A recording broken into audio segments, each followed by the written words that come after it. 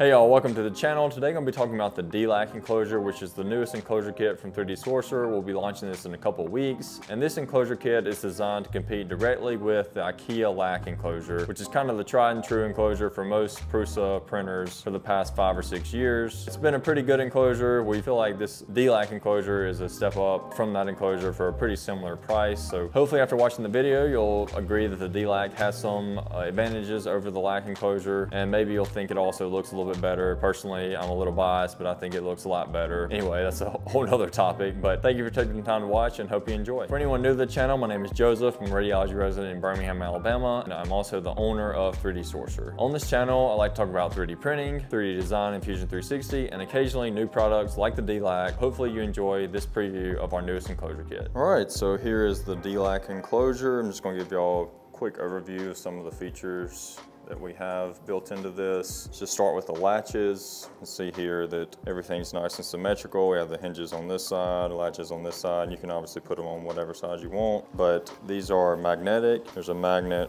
there, and then a magnet behind the glass on this side. You can see it there, and it just snaps into place real securely. No glue is required, and there's obviously one there as well. Nice little handle. It's pretty aesthetically pleasing in my personal opinion. And then we have the DELACK, which I think is a pretty cool feature. You can customize this however you want, put whatever name you want to on the front. I know a lot of people name their printers, or a lot of people have multiple printers, and it's a good way to keep track of it. This is just an insert, so it's a separate piece that you can take out and exchange whenever you need to. And then here on the corner, this is our little corner guard, I like to call it. And the idea behind this is, you know, a lot of you might have kids or people walking around. We don't want anyone to get injured on the corner of the enclosure, so made these little guards there. They just slide on, and on the inside you can see there's a slot for each side, and then there's also one for the top there. And on this particular piece I don't have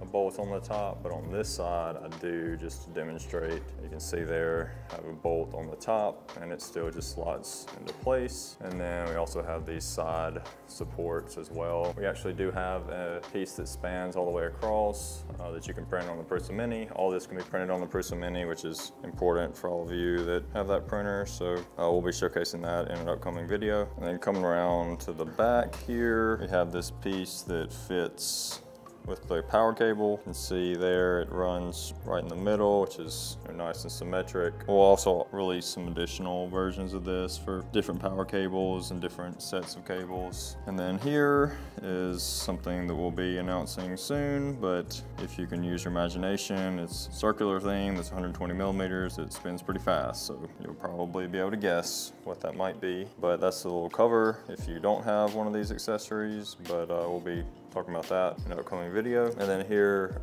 again is another place for an accessory. You can see there's a cutout, and what this will be is a spot for something that's 3 letters, and it starts with an L and ends with ED, so LED, and we'll be showcasing that soon as well, so stay tuned for that. And then here on the top you can also see in the back similar little black dots, and what those are filament access points. You can see there in the middle, there's filament running through there, which is probably what most people will use because it seems to work well, especially with the Mark III and Mark IV. But these are legitimate plugs, which are silicone, and see here they fit pretty tight. There's the plug, but instead of having you 3D print it or whatever, we're just going to include those. Got those injection molded, and they are pretty tight, but they're kind of meant to be that way so they don't fall out or anything, but go in like that. And as I mentioned, there's some in the back.